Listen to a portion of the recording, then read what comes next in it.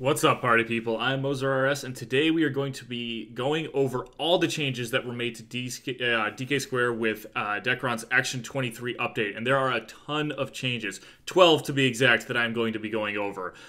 First off, though, before I get into the video, I want to give a huge shout out to Madarasun, I think I'm saying that right. This person provided me with the vast majority of the information that I'm going to be giving you in this video, so thank you so much for that. Anyway, let's get right into it. So the first thing you're going to notice in DK Square is there is a massive map overhaul. The map looks completely different compared to how it used to look. There used to be 3 different stones that each team had to go to, center point and bases, and while there's still a center point and bases, there's no longer 3 stones that you're going to be going to. Now there is only 1 that each team has to go after. So that is a huge change. So you'll see that the map looks different. It actually looks really cool, though. It's kind of got this dark theme to it, and I am really digging it. So the second change you're going to see is that if you die 3 times while in DK Square, you will be kicked from the game and you will be given the Berserk status, which means you can't join again for, I believe, 20 minutes. I'm not sure if this is something that's going to stay or not. I mean, maybe it's to prevent people from abusing the kill system, because there is a quest where you get a Z coin if you kill 30 players. So if someone runs 2 accounts and then just kills their own account 30 times, I could see that being abused, so maybe that's why it's in it. Honestly, I think it kind of adds kind of an edge to it, and it makes it a little bit harder, so I'm not against it. I think it's another cool addition. So the third change that was made to this is, as I mentioned earlier, there's now only one stone for each side in terms of getting your DK Square points. So that is a major change. The fourth change is that there is no more talking at the center stone. For some reason right now, you never get the ability, no matter how many points you have, to talk at the center to try to win faster. Once again, I don't know if this is something that is going to be changed or not, but as of right now, there is no talking anymore in DK Square.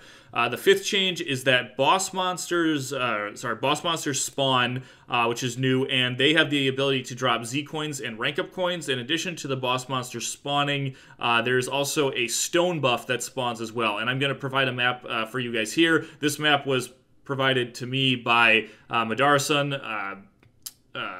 Man, I'm sorry that I'm probably messing up your name. I think it's Madarasun, but it was provided once again by him, so thank you so much for that.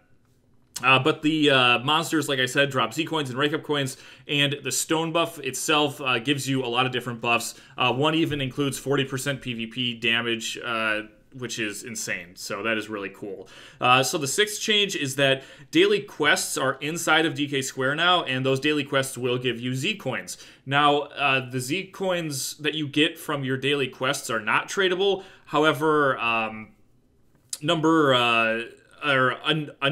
thing that I'm going to talk about is that the Z coins that you get from playing, which you will also get Z coins from playing, those ones are actually tradable. Sorry, I got a little confused there. So the ones from the quests are not tradable, they are bound, but the ones that you get for playing, depending on how you do it, it's like a placement system. Whoever does the best, I think, gets up to 4 Z coins, but those ones are actually tradable. So some people can buy tradable things, which is cool.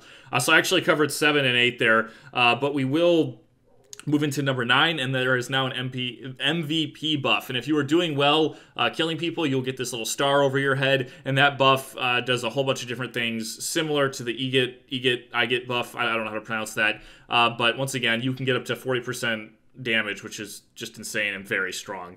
The 10th change that you're going to see is that everyone has the same costume and look now, which I actually really like because it makes it so you can't see the gear that the other player has or even know what their name is. So that's actually kind of cool. Depending on the side you're on, you'll either get blue DK wings or red DK wings.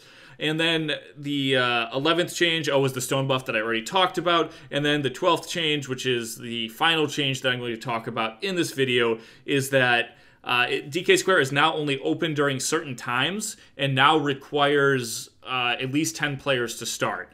So I'll put the times for the new change up on the screen here. But yeah, so now DK Square is not open all day long. Hopefully this will actually make it more active because, people will look forward to going to it at a certain time, and I think that's kind of cool. Anyway, I think these changes that were made to DK Square are actually pretty awesome. It definitely seems more fun now, and they kind of made the map a little bit smaller. You'll see that it's like the same type of map, it's just darker and smaller. So that's cool, but I think it gives it a fresh new look and makes it kind of exciting to play. I know that I can't compete in the high-end DK square. There's no way. I just don't have the gear for it. But maybe at some point I'll make a 179 DK character and I'll get on that. Anyway, I hope you guys found this video helpful. If you have any questions or suggestions, as always, you can leave them in the comments. And until next time, guys, take care.